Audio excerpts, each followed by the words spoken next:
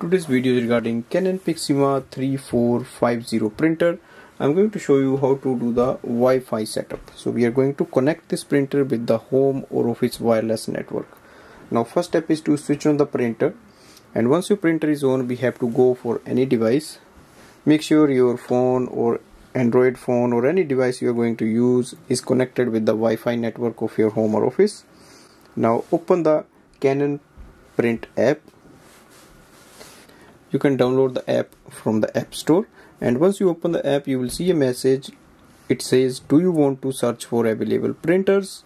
Click on yes. It will search for the printer here. You will get a message, printer cannot be found, so simply click OK, and on the next screen click if printer cannot be found. It will give you option auto and also the select connection type. So simply click on the auto connection, which is recommended.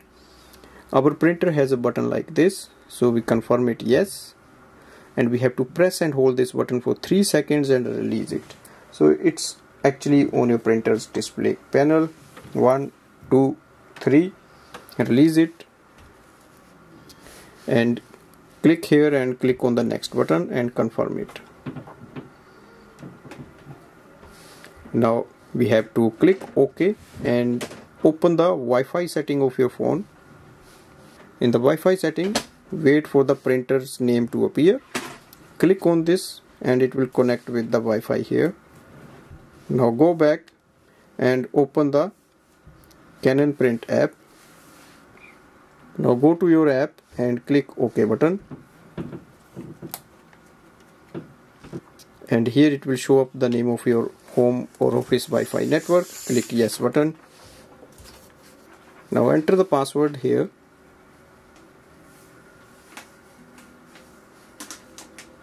So this is the password of your home or office Wi-Fi network. Click OK.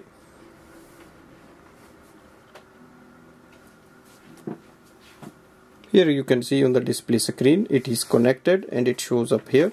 Click cancel button and close it, and you will see your printer is listed here. Also you can start wireless printing and scanning from here. So this way we can easily connect your printer with your Wi-Fi network of home or office using iPhone. Thanks for watching.